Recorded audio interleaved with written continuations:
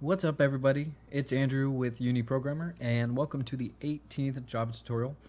In this tutorial, I'm going to be using the classes that we've created, which is the BankProgram and the account class.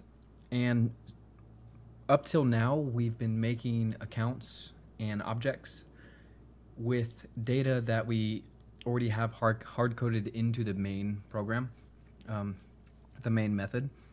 But instead, we are going to get input from the user, like their name and the amount that they're gonna put into their bank account, and then create an object from that. So let's get to it. So we're gonna need to import a couple things. We're gonna need to import the random class because we're gonna be creating an account, and the random class will be used for the account number.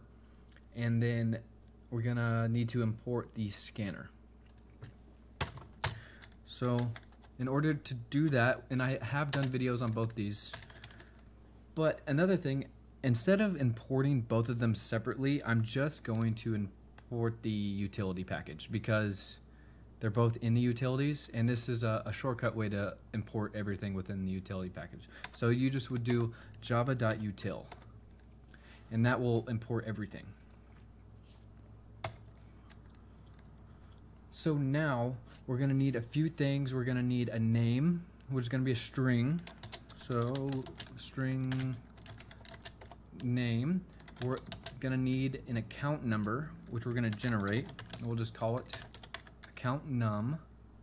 And then whatever amount they're going to deposit, which will be a double. And one thing we need for the random, something I like to set is going to be a max number for the random. And the accounts that we've been creating, the account numbers are 9 digits long. So 1, 2, 3, 4, 5, 6, 7, 8, 9. That way, the random number will generate 0 through this number. So, but not including this number. So let's get our scanner going. Scanner keyboard equals new scanner.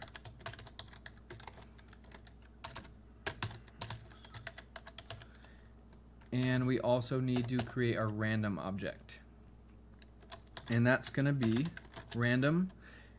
And then you name your random object. And I'm going to call it rand equals new random. Okay. So this is where we're going to have the random class generate the random number. So we're going to call our accountNum variable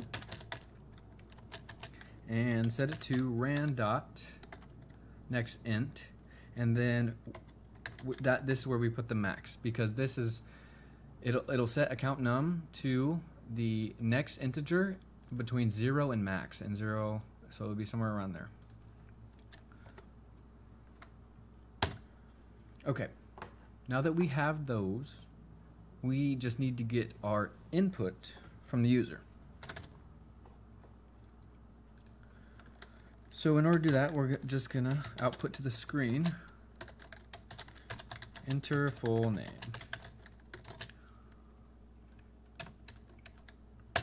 And to get input from them, you're going to call your variable, and this one is the string variable, which is name.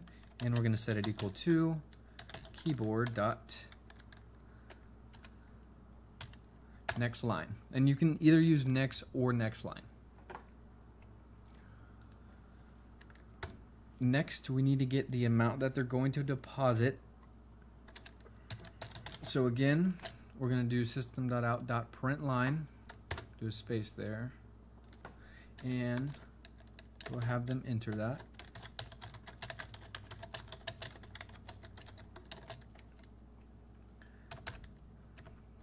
Same thing as before, we're going to get amount and set it to keyboard.nextDouble on this one. Alright, and we're not going to get information for the account number because the account number is going to be generated and then used. So to create an object, just like we did before, we're going to call the class, our account class, and then our constructor in the account. If you've been following with the last few videos, the constructor is what's going to create that object, and then we just need to send it in a name, an ID, and a balance. So that's exactly what we're going to do.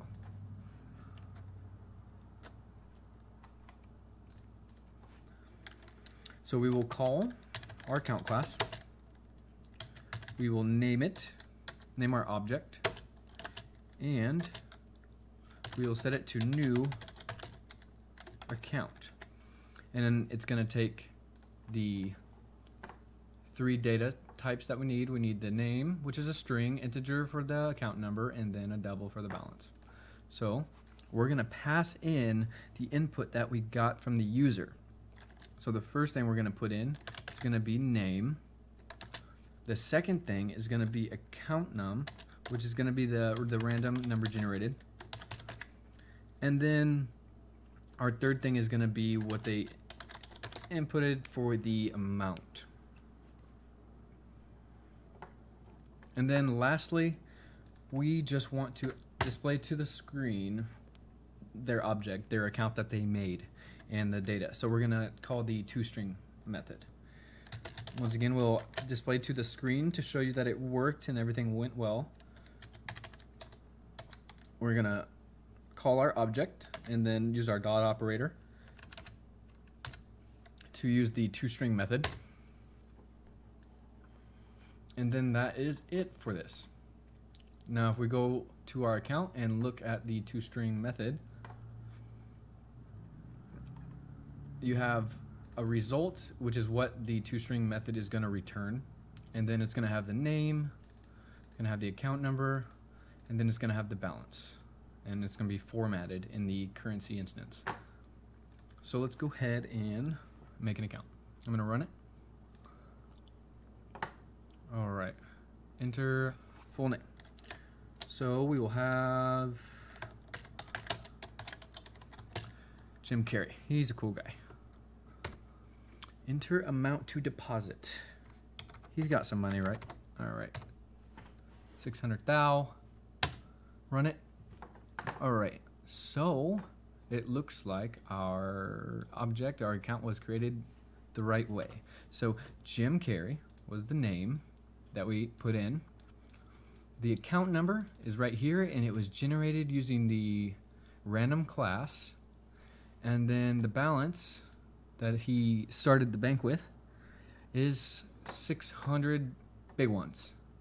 So that's pretty much it for that. We took user input and created that account, and from what we've done so far, it's just been hard-coded, but now we actually created from the user a bank account. And if you want to use this code, I will have both classes in the description. So I hope that helped with getting user input and also creating an object with that data. So I will have both in the description. Thanks for watching. I'll see you in the next tutorial.